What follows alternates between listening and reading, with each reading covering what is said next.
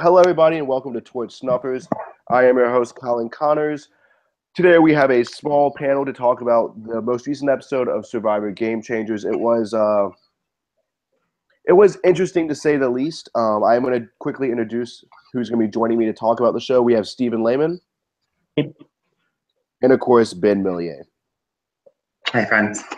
So, before we get to the meat of this episode, I do want to take some time and I want to focus on some of the smaller stuff that we may have missed on the Mana tribe, and then we're going to be dedicating a huge portion on the back end of what happened and its effects and all that good stuff. So the main thing I kind of wanted to focus on Mana tribe is that Brad Culpepper was given a lot of positive screen time with his whole, this is what Monica wanted, this is what she went through, and how can I compare to that? So, Stephen, I want your thoughts on Brad and Monica's kind of story. And just for the viewers, like I said, we're going to be talking about all the crazy stuff that happened at the end of this episode because we want to make sure we cover everything that happened in this episode, not just the back-end drama. Yeah, I was glad that Monica got her we got that segment of Brad. I've said it before, but I've really done a metamorphosis on Brad. And I'm glad we had that sort of segment of him opening up to Suri and Aubrey and really everyone in the tribe about how much he misses Monica and how. And my question to you, Stephen, is how much of Brad do you think that we've seen as a metamorphosis, or how much of it is just edited completely different this time around? I think it's both. I think the first time his exit led to a more of a villainous early doofus story arc, whereas this time we are seeing him build those relationships, be more open, and now he's sort of able to empathize what Monica went through in Blood versus Water. So I think it's a little bit of both. Okay. And then, Ben, your quick thoughts on Brad Culpepper.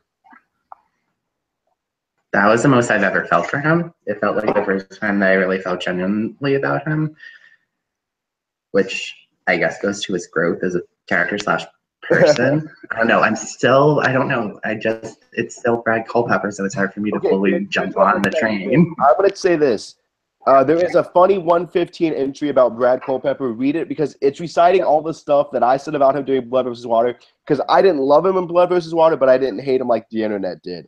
So, okay, we're talking about Brad, and he has a possible alliance with Aubrey. Now, Aubrey hasn't been getting that much screen time, but, Steven, could the Brad Aubrey be the dark horse? I mean, they said they have Brad, Aubrey, Sierra, and then who was the other person? Brad, Aubrey, Sierra, Suri, Troyzam. That's the group of 5 that's supposedly intact.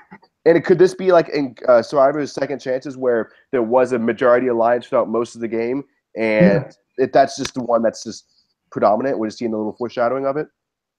I mean, that certainly could be. I don't necessarily think it is or isn't happening, but yeah, I mean, that's definitely a good. If that is foreshadowing, that's a good way to do it. Well, come on, and you're a huge Aubrey fan, so you got to be at least somewhat happy that. Okay, she's my winner pick, so I'm, of course, I'm all about that. But yeah. So Ben, one of the really small moments was with Michaela tonight that I found interesting, because while everyone was crying, she was just playing with sand, and I couldn't have been the only one to notice that. Noted completely, and I was just like, is this really what we're being reinforced about Michaela? Like, and I was about to say, that is I feel not like she's getting people getting reinforced as like a adapted edit. Yeah, I was about to say, Stephen, that does not bode well for Michaela, right? Michaela, she's dunsies. I mean, I don't think it explicitly means she's done, but I think that was definitely just shown to contrast, because she's Michaela. She doesn't give 2 craps about anything, and I love her for it. You love her for it. I go wishy-washy kind of on Michaela. So, oh my goodness, was that all we saw of Lana tonight? Brad, Aubrey. Yeah, it was Brad, Aubrey, Suri saying she wanted pizza because she's from Jersey. Mm-hmm. Yeah, I think. All right, so Mana content. I think we're all. But you said, Stephen, you pointed out that Suri managed to make it to merge without going to a single tribal council. Yep. Is Suri gonna be able to sink her fangs in? Yeah, because we haven't seen. I was gonna say we haven't seen anything from her though. Well, the thing is, again, they don't give a tribe that or even a person who doesn't have to do much strategy, much content, because she's been on every tribe that's won. Mhm. Original Nuku, Tavua, now New Mana.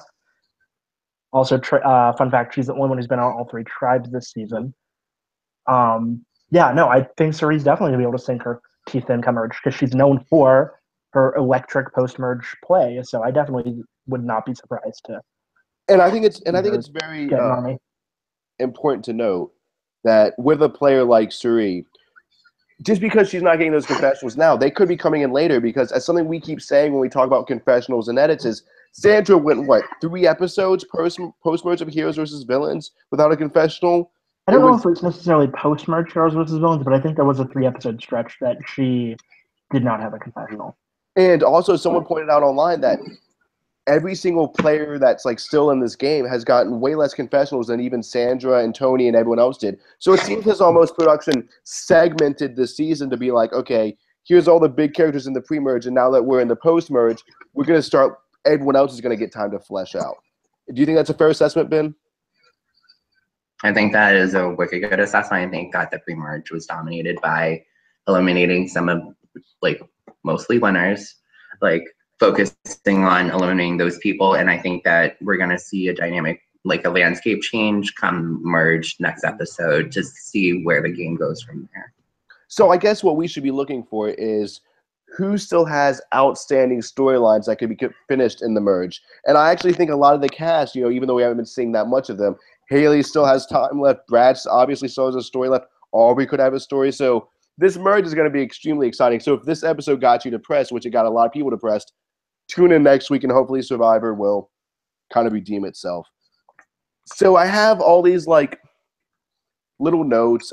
Should Debbie have lied about what Exile Island was just because my thinking is she shouldn't have lied just in case someone else goes. Do we think that's a possibility? Is someone else going to get a Cochrane Award or a Boat Award? No, I mean, I think Exile was that one-time, one-off thing. Yeah. Otherwise, they weren't. I'll say it this way: if Exile was going to be more than a one-off thing this season, they probably wouldn't have given Debbie what they gave her. Yeah, and I think we all agree on that. So that was one of my early notes. Ozzy calling out Ty. Is Ozzy and Ty's relationship fractured? I think they were already on tumultuous grounds. So it's just a matter of will they be able to recover and work together in the merge? Which, Ben, do you think Ozzy Ty have legs? No, I think that there's gonna be changes. There's been so many mix-ups that there's so many dynamics and so many the landscape. You can go anywhere really when it comes to what's gonna happen next episode. Yeah. Oh, and of course I had to make the note. Rob Sessionino said Survivor pizza. It tastes really bad. All right. I mean, I believe it. It's flown out to the middle of desert location, but it's pizza after, say, 18 days in the wilderness. So it's bad pizza, but it's pizza. So. All right. And so the last thing I want to point out, and Ben, I want to talk with you about this, is that Sarah was given given this kind of confession about how she should make moves. And then once again, we saw snake imagery. That seems to be Sarah's motif. Do you think it's going to be a positive snake, like she's going to snake her way to the end? Or do you think she's going to be a post-merge villain? I don't even know if it's one or the other. I think they really just needed to fill time to the vote was cut and dry. I think they just had to fill the episode with things before the tribal council. Because look, the tribal council got 20 minutes in its own right, and rightfully so, but there wasn't really much to go on with the tribe in terms of what was actually going to happen with the vote. So I think they needed that to be shown in order for time to be filled more than anything else. I think that Sarah had her most limelight and the biggest spotlight she's going to get in this episode. I will say I was a little bit shocked that early on of this episode, Jeff Varner gave a confessional basically saying, I think Zeke's 100% with me, even though Zeke perfectly played him last round. And then, of course, Zeke did have no intention of keeping him around this time. So let's just talk about it. This show, which we love, Survivor, the premise is amazing. You take 16, 18, 20 different people, different walks of life, and you put them on an island. And most of the time, the show has done a fantastic job of just keeping it about the spirit of what do these type of personalities do in the game. But there have been a lot of instances in the past where you kind of see the ugly side of people, We saw it in Survivor Thailand with the Gandia Gate. I would say we saw a little bit of it with Rice Wars and Redemption Island. We saw it with in Worlds Apart when Will and Rodney were bullying Shireen. Like, it is a part of human nature. But when you see something that has so much of a lasting impact, and I'm not trying to diminish or take away from other Survivor controversies in the past, it does kind of force you, the viewer, out of the game. It forces us to kind of take a moment and be like, okay, this game has real consequences. And we don't like to think of it that way. We like to analyze, what does this confessional mean? How does this help this person get $1 million? But tonight, Ben, Jeff Varner outed Zeke as being transgender. Now, there have been some conspiracy theories online that Zeke was transgender just due to how he looked with his shirt off. I didn't give a shit about any of that. I never looked. I was just like, whatever. Ben, can you tell us a little bit about yourself and about kind of like the impact of what you think tonight was? Question. This is a thing that happens. Like, this is something that reflects what Colin said about like true aspects of humanity, both the positive and the negative. So what happened with Varner and what he did with Zeke is something that happens in this world. It's happened to me in my life where I've been outed with my sexuality before. It was known, or me wanting it to be known, something that can very much negatively impact a person, and it can endanger them if they're not able to properly choose when this information is known to other people. And so that's what makes it so, like, it was such an impactful moment in the show. Because Varner had the malicious intent for it to be known to everybody in the world. I think he was thinking very much in desperation mode. What is something that's going to keep me in this game? And was it a very weak point that he was trying to grasp onto? Yes, I don't think that would have any legs if it was any other piece of information. But I don't think he intended for the entire national audience to be privy to what happened. And I think that it was only after it happened that he really realized the full amount of impact that choice was going to have on him. And that's the thing that's most unfortunate, because he deserved, everybody deserves that right. And we don't know what his background is and who he did and did not disclose that to. And Z took that in the most humble, the most impeccable way that somebody could have that happen for it to be unknowingly broadcasted to a national audience. He was impeccable in the way he handled himself in that situation. So I think that ultimately it turned out to be a learning moment, not just for the people in the game, not just for Varner, but for everybody watching. But the action itself is something that needs to be critically looked at. Yes. But what something I was thinking about after this happened, and I want to hear both your opinions on this. And if you have any comments you want to make on this, I want to hear it as well. As we've heard about times where production has just not shown things, especially controversial things. Do you think that production, and they might have gotten Zeke's permission before showing this, and do you think maybe they shouldn't have shown this? Or do you think this is something that was too important to pass up? Because I honestly feel like if Zeke didn't want this to be shown, he maybe should have had some say in it. Now, he seemed fine with it, but Steven, what do you think? Do you think production should have shown it? Well, a few things. I think one, Zeke signed the contract to play, so I don't think he necessarily had a say in that matter. Yeah. No, I'm saying though, but still out of kindness, of course, but the point still stands. I think with reference to this being brought up tonight, it was too significant of a plot point, both in the episode structure with just this episode's contained story, as well as maybe how the rest of the season plans out. And I think on top of that, it's shown as perhaps a teachable moment in some sense, because I mean, if we remember, going back to say, we had Boston Rob saying he didn't want to sleep in the shelter with John Carroll because he's a queer. Just quoting Boston Rob here. So this isn't something that, like, I'm glad they showed it in a sense that it needed to be brought up, but I'm also hurting very deeply. So it's a weird sort of situation to be in. Well, I guess my thing is I want to hear, and maybe I'll never get to hear this, that Zeke said he was okay with it being broadcast because yes, he did sign the NDA bin, but something to keep in mind is that production does offer some courtesies. I mean, for instance, Survivor Blood versus Water, tragically, while that shit was airing, Tina's son, Katie's brother, was killed in a car accident. Now, the contract they signed says you need to come to the finale, and if you don't come to that finale, we can fine you an ass ton of money and do all this other stuff. But production says, Tina, Katie, you do whatever the hell you want. We're not going to do anything. So that's the thing is, like, yeah, you signed the NDA, but Survivor, they want to at least treat the contestants somewhat nicely. That's why we don't see them pooping all the time.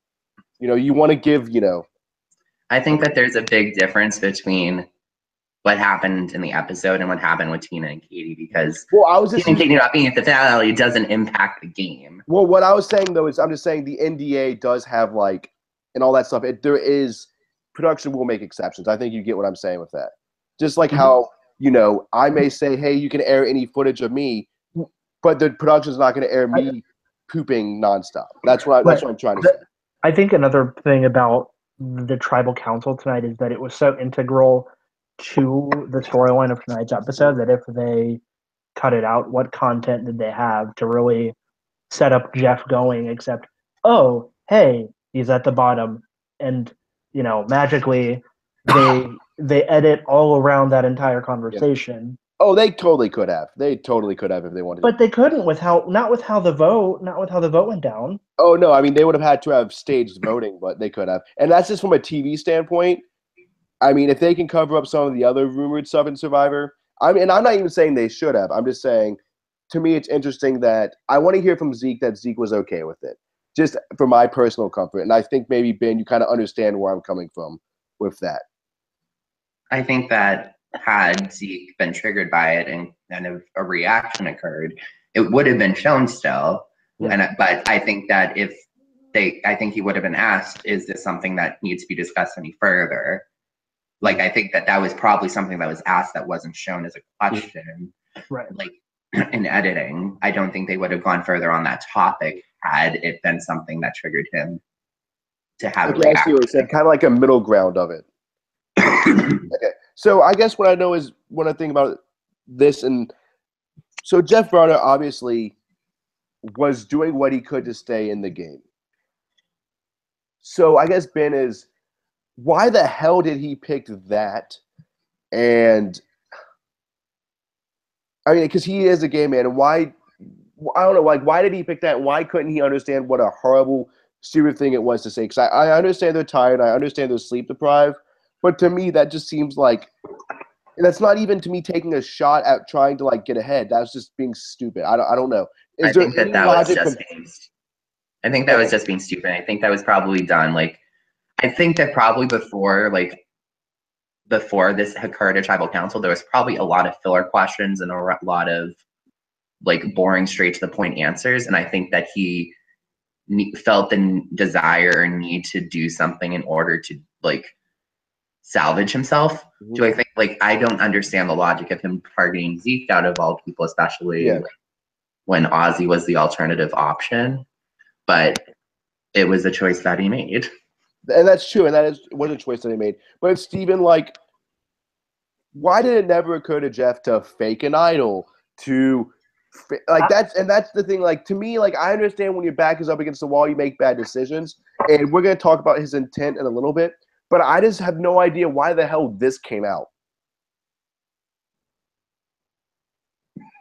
At this point, I don't have words to really, to say what else he could have done. I'm at a loss, honestly. So Ben Jeff has Garner. a point, though. Okay, real quick, Ben. I think the thing that's most surprising about it is the fact that Jeff himself, the way that he identifies, can know firsthand the impact of that, which really is what makes me question his motive the most about it, because he is one of the few people that was at that tribal that knows what that impact could be, knows what it's like to be able to have to disclose his identity to someone, and to do it on someone else's behalf is surprising when he is himself had to go through that. Well, and maybe I'll take him for his word in which that he just thought that they didn't know, the group of players, that he didn't know, his family didn't know. But either way, that was still horrible and stupid. Real quick, the thing on that note, does that mean that Varner thought Zeke was out and proud on Millennials Gen X and just magically chose not to discuss it this season? That's where it's sort of. That's a question you have to ask Varner, and I think. Well, but I mean, that's like the sort of where that line of thought that you have, Colin, where he's just deceiving this X group of people is lost. Well, and that's the thing is, I'm not even trying to defend his line of thought. I'm just trying to understand it, and that's why I'm looking forward to the exit interviews. Because to me, I understand playing Survivor and doing stupid crap. I understand giving an idol to Russell. It's not the right thing to do, but under certain scenarios, it makes sense contextually. I can't make sense of this contextually, and I think that's why this is such a difficult thing to talk about, because not only was it such a mean thing to do to somebody, it doesn't even make sense in the thinking of the game. Russell burning socks makes sense, kind of, or you can understand why someone would think that way. For someone like Jeff Varner, a gay man who is older, he's been through a lot, to do something like this to Zeke, it just doesn't make sense. And Jeff Varner did post a statement on Facebook, and I am going to read it in case other people haven't seen it. So this is what Jeff Varner said. He said, "Yep, I did that. And I offer my deepest and most heartfelt apologies to Zeke Smith, his friends, his life allies, his family, and to all those who my mistake hurt and offended. I recklessly revealed something I mistakenly believed everyone already knew. I was wrong and make no excuses for it.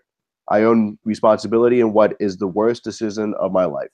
Let me be clear, outing someone is assault. It robs a strong, courageous person of their power and protection and opens them up to discrimination and danger. It can leave scars that haunt for a lifetime. I am profoundly sorry. Zeke is a wonderful man, and I will forever be amazed and inspired by his forgiveness and compassion. I thank God for that and the gift of being an example as to why you should never do what I did. We cisgender Americans live with an enormous amount of privilege and should spend time pondering how we can use that for the greater good. When we disrespect or discriminate or turn blind eyes to it, we wound all of us. I am deeply saddened at what my mistake unleashed, and I promise to use its lessons to do the right thing."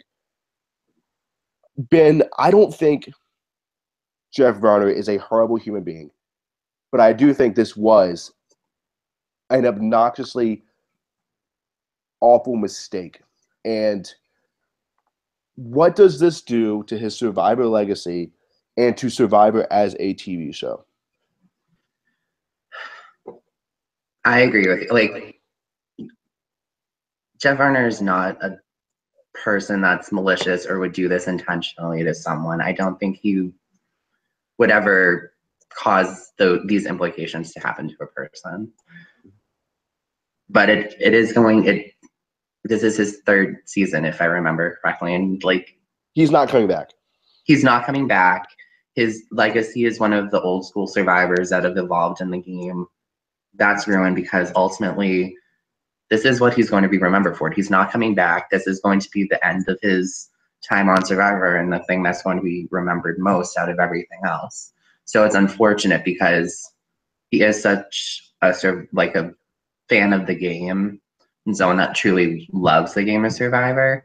So it's unfortunate that he's ultimately going to be tarnished by a stupid choice that he made. And that's the thing, is that's why I'm so interested in hearing what he has to say tomorrow in all of his exit interviews, because this was a choice he made, and he messed up royally. And Jeff Varner was someone who, when he got voted out of Second Chances, I was super upset. And I loved him this season. He was my winner pick. I remember watching him in Australian Outback, and I loved him then. But it still doesn't reconcile kind of what a horrific mistake this was. Steven, what are your thoughts on Jeff Berner's legacy and his intent with what happened tonight?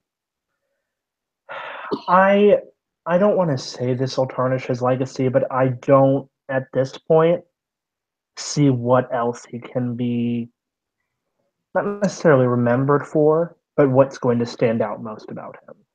I think if you had asked before the season, you would have had, him jumping down in the immunity challenge in Australia for peanut butter. But now when you think of Jeff Varner, it's upsetting that when you Google him, more than likely the first, results are going to be Jeff Varner outed Zeke on Survivor. And, like it's been said, this was a decision that he made. And I don't want to believe that he is this, malicious person with such horrible intent. Mm-hmm. But when a decision like this is made, it's shitty all around. It really is. And I do want to take a moment. Let's just say Zeke handled all of this with a level of grace I could not imagine. Like, I can't, as a straight white male, I can't really put myself in that situation. But if someone revealed something that I was keeping secret, I would have reacted with much more vitriol than he did. And what he got outed was something that he, is extremely near and dear to him. So Steven and Ben, let's just take a moment and say, like, how outstanding Zeke was with all this. Absolutely. I think Zeke handled that as well as anyone could have possibly. I mean, yeah. Ben, your thoughts, same thing? He is a much better man than I would have been in that situation. Mm-hmm. I would have been much more direct about the impact that choice would have made in the moment. Yeah. And so compliments to him for really biding his time and really choosing when to speak after it occurred. Yeah. Because my reaction would have been very similar to Ty's or Andrea. Maybe with a tiny bit of Sarah, because I would have sworn at him, and then I probably would have punched him on the shoulder and then stared at him in disbelief. Like, what are you doing to him? What are you doing in the game of Survivor? Like, what the hell? So Survivor kind of does this thing every once in a while when it does have these major social issues where it does feel a bit more like a talk show. And Ben, what I want to know is, as a TV show, should Survivor keep, like, what are your thoughts? Should Survivor keep its medium now where it only devolves into this talk show when it absolutely needs to? Or should it, try to focus more on this kind of stuff? Like, where do you think would be the best way for the show to go? I think it's really based off of what it naturally happens in the game. This was a natural occurrence in the game, and I think that it was handled very appropriately. Mm-hmm. I think that if properly produced, Survivor can really drive a lot of these forward-thinking conversations to a wide audience. Survivor is one of the most watched shows on primetime. So it goes to a lot of places. And I think Sarah's inclusion and the impact that she had was purposeful to address that and to really turn the conversation from, wow, that was a very terrible thing to do, to what does this truly mean in the current day? And I think that's very important, that there is this medium that is going to this wide audience that is able to open people's eyes to what's happening in this. It is a reflection of our humanity, what's happening in our lives currently. And what's weird is that if you go back and watch Survivor Borneo, they joked all the time. Sean, a fat, naked, referring to Richard Hatch's sexuality as the 3-letter F word, with $1 million. And then that was just, accepted. No one really said anything. But now if we look at just the evolution that humans and we as Americans have taken place since that show aired, Survivor really is kind of a mirror to where we are as a country and kind of where we are with social issues. So in a way, I think we should praise the show for not only being great entertainment, but also for being this mirror that we can look through and look at. That was kind of open-ended for someone else to jump in, Well, but I guess I was gonna say, I agree, and I think that they can very easily have shied away or minimized what happened if they didn't want to really highlight it and really have the intention of using it as a talking point for people to talk about. So I think it's a commendation to Survivor that they are willing to really take it head on rather than shy away from what's happening in the game. I agree. And then the fun part about Survivor is next week everyone's going to be eating bugs and shit again. So we're going to be back to normal. Well, as normal as you can be in Survivor Game Changers. Mm-hmm. Yeah. So what I want to know, Steven, as we kind of start to wrap up this conversation is, I noticed a lot of people, and I posted this, or I saw this was posted online for the episode start, knew that this was coming, Steven. They knew that Zeke was going to be outed by Brunner. Do you think it was wise for production to kind of leak this to give people the warning, or was this like similar spoiler territory? Production never explicitly leaked this.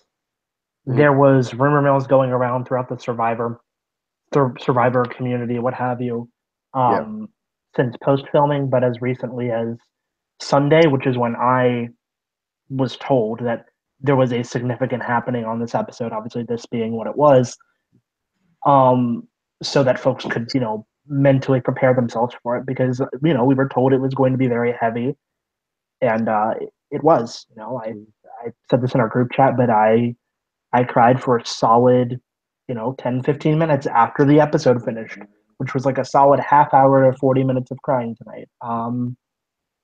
But see, would you say that this, this was a good thing to get out in the open, because at least we're talking about it, kind of like Ben's thoughts? Yes, I think it is a good thing that it was brought out, because in the sense that I'm glad it puts a very important issue out to the forefront. Mm-hmm.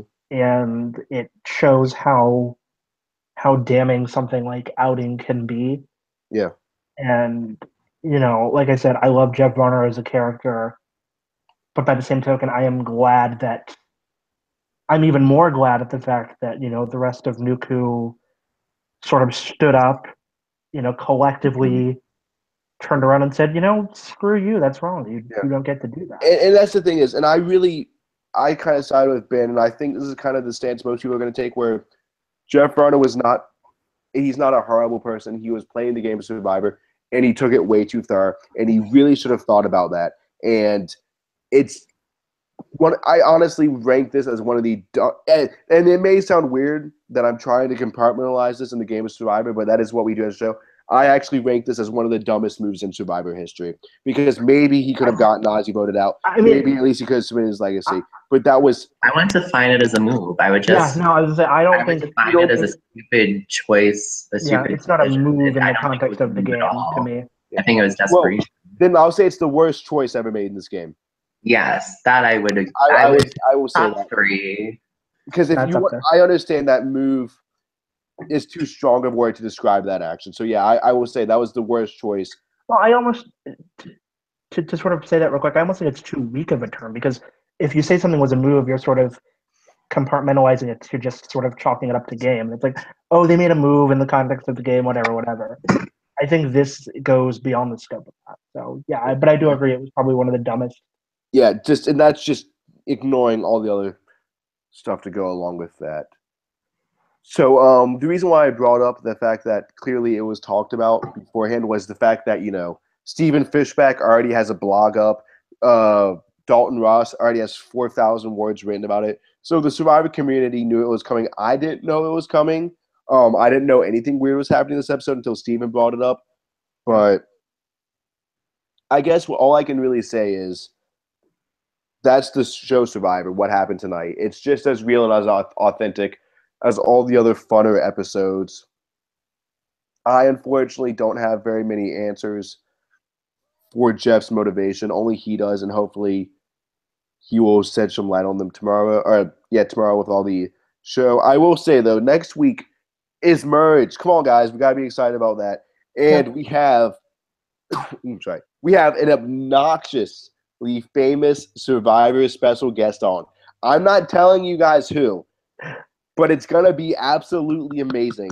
It is a special guest who you're not – the person you thought about, that Survivor, that's not who it is. The next 4 Survivors down, that's not who this Survivor player is next week. Can we give them a hint about the season that they're from? No. Okay. No hints. Actually, all I'm going to say is this. This person is a game changer in a very, very unique way. I'll say this. He is a game changer in a very, very unique way. Yeah. So it's going to be awesome. It's going to be amazing. It's going to be more raw Survivor. Side note, part of me thinks they should have don't do that in the chat. I don't know if they can see that or No, they not. can't see it. Okay, they can't see that. All right, Steven was giving a spoiler. I don't think they get the reference anyway, but anyway. Anyways, there was a part of me that thought they should have still voted at Tribal for semantics, but that's just me. I'll get over that. So next week's going to be absolutely amazing. Let's all just take a breath, realize the good and the bad of this show, and I'll see you all next week. I want to thank Ben, and I want to thank Steven for being on tonight. Bye, y'all. Bye. Bye.